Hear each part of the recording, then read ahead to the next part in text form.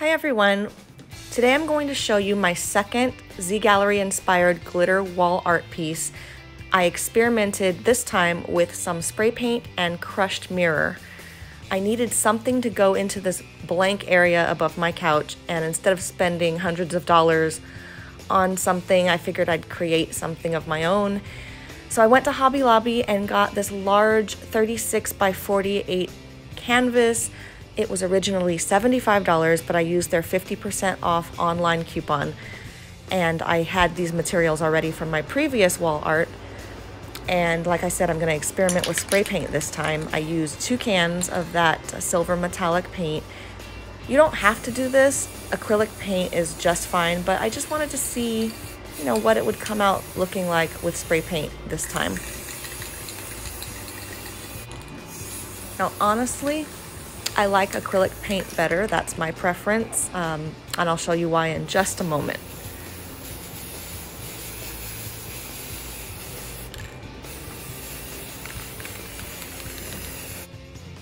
See how splotchy it is after it dried? Probably because I didn't prime it first. However, acrylic paint just worked out better for me, and because of my OCD here, I'm covering up the splotchiness and just trying to even it out with some silver metallic acrylic paint. However, you don't need to do this. This is something that I just wasn't thinking about, but I'm gonna cover up all of those imperfections with crushed mirror and glitter anyway, so this was totally unnecessary. If you're gonna recreate this, choose either the acrylic paint or the spray paint. Either one will be just fine. It just depends on what your preference is.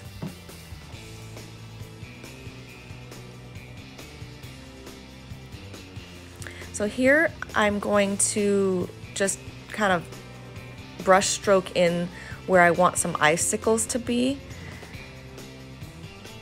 If you decide to go full spray paint, you can do this with Mod Podge.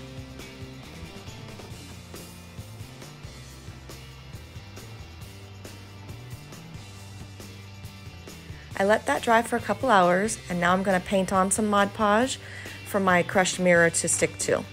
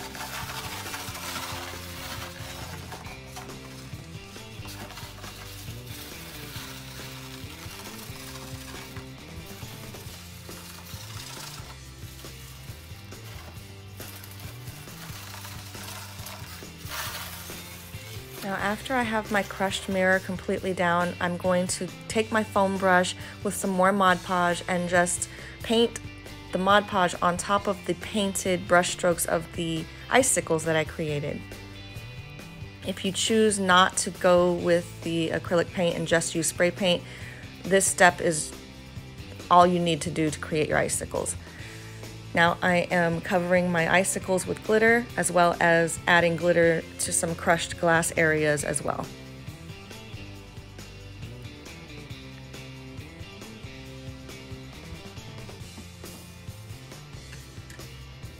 Now after I let this dry for about 4 hours, I'm going to just stand it upright and shake off the excess crushed glass to see what it looks like. make sure that you have old sheets or some kind of tarp, some plastic, something to catch your crushed glass, because it is going to get everywhere and you're going to want to gather it all up and use whatever excess fell out again.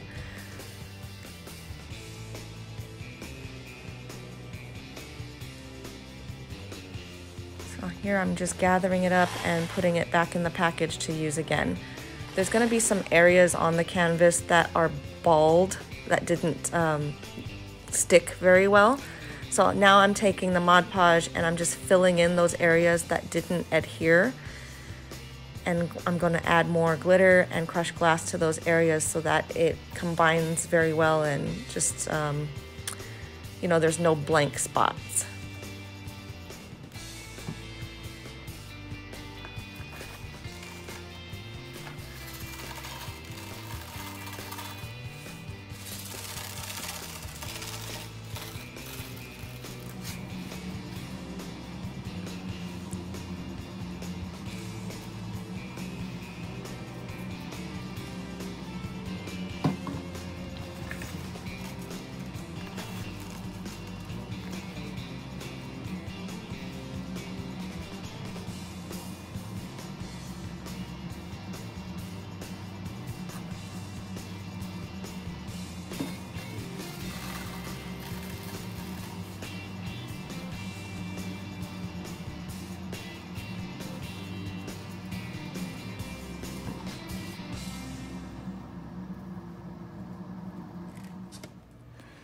Now I've decided that I wanted more definition for my icicles, so I took a drop of black paint with some of my silver metallic paint and started mixing it until I liked the color that I had.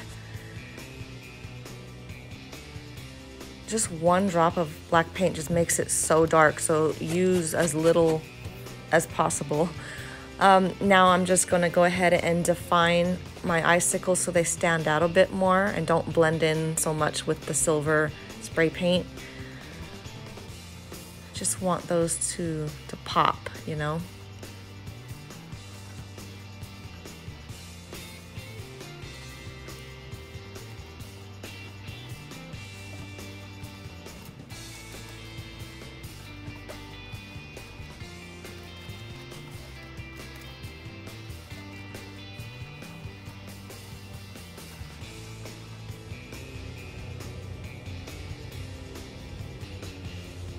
And now here I am putting down Mod Podge to seal in the crushed glass in the mirror so I don't have any fallout. However, this is a very large piece, so I decided to go ahead and use my spray adhesive instead, because I probably would have ran out of the regular Mod Podge. It was just a lot of work to do that. So here's the before in that blank area that I'm gonna fill in. And here's the after. Thank you so much again for coming to watch another one of my DIYs. I hope you enjoyed it. Give it a thumbs up, like and subscribe if you haven't done so already. Thanks again.